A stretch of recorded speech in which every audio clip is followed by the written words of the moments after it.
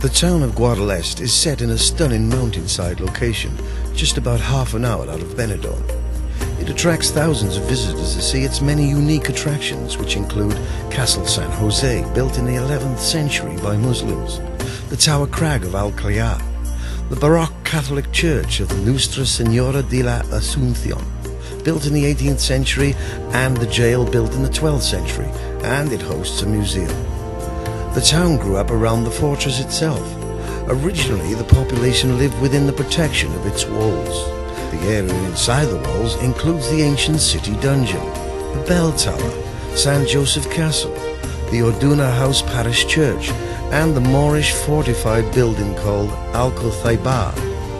Take time to visit the Miniatures Museum with its unusual collection of crafted microscopic works.